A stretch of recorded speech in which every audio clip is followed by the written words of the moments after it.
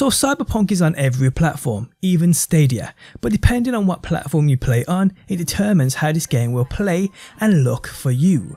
Well actually people, is that indeed the case? Well today we find out. How's it going guys, my name's DPJ and if you enjoyed the video leaving a like really helps out, and if you like what I see and want to see more Cyberpunk, be sure to subscribe.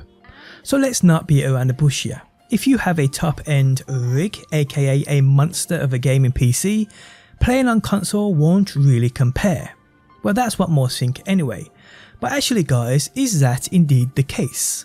Well thanks to CDPR releasing gameplay footage on PS4, PS5, Xbox One X, Xbox Series X and PC, we can compare said gameplay and decide for ourselves the actual differences. Now this video will be available in 4K for those who want to watch it at that high of a resolution and see just how great this game can indeed look. Now firstly, comparing the PS4 Pro footage to the Xbox One X footage, both on last gen consoles, if I'm totally honest with you, they both look miles better than I think we could have expected from such a huge game in terms of stress it will put on both of these consoles to run it. But from what we have seen, for the most part it looks like it runs great, and actually looking into people who have actually experienced this game on last gen, reports are that the game runs much better than expected. Just a little slower, which I think we all can say we expected. They have used the extra few weeks within the latest delay to optimise the game so it runs as best it can on every platform, and it seems to have worked well for last gen, which I believe was the reason why we got another delay. Now if we look at the Xbox Series X and the PS5 versions, we do indeed see a slight difference over that last gen, as you would expect, but in my opinion, like I said, it's only slight in terms of a little better lighting, no doubt. Footage don't really show any form of load times, although it was said there were near enough none within the game once the initial load has been done. But in terms of how smooth it looks and will run, and how shiny it is over last gen, I believe we will feel it more so than we will see it. As the differences between the two, in my opinion, the two platforms or the four platforms, the PS5 and the PS4 Pro and the Xbox Series X and the Xbox One X, in my opinion is so minimal I'd be nitpicking if I'm honest with you.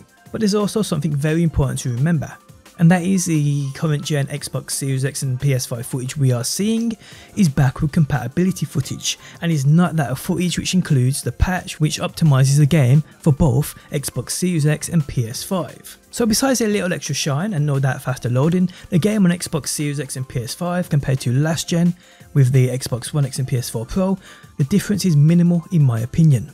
Now because we have PC footage and PS4 footage of the same scenes, I'd say it's fair to compare said platforms and add in the Series X and PS5 against PC, as like I said the game hasn't yet been optimised for said platforms. So on screen now we can see a side by side between a PC and a PS4 Pro. Now looking at the footage side by side, the difference is definitely there. What I noticed almost straight away is on that PC version just how much brighter those colours look, with the darks being darker, the blacks being blacker and the lights being lighter. You'll also notice the textures are miles better on the PC version of the game too, in terms of distance being there, yet textures are still in place as we see within objects in the background of that workshop. Also when you look at more so his skin with the shading on the veins on his arm and hand, and with inside that car, the dashboard with the reflections and the buttons and dials, it's just way more realistic on that PC version. Also notice the shine on that bonnet or hood, with the sunlight reflection being a lot more apparent on PC, the lighting just being way more dynamic for sure people. But what I will say is, and to be honest I didn't think this would be the case, but in my opinion the difference, although it's there, I can't believe just how great it looks on last gen. Even still, I mean we know the cycle of last gen consoles are pushing to that 10-year period, and you'd think devs have got the architecture of said platforms down.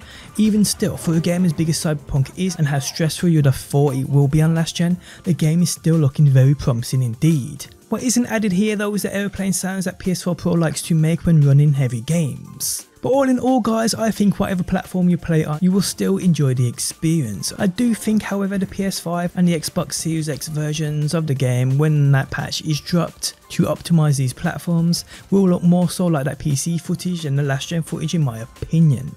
But yeah guys, the outcome of the video is, well we knew what it would be. It runs and looks and will perform better on PC. But I don't believe you can sit there and tell me you ain't surprised at just how good it looks and seems to hold up on those last gen consoles, because it does look surprisingly good.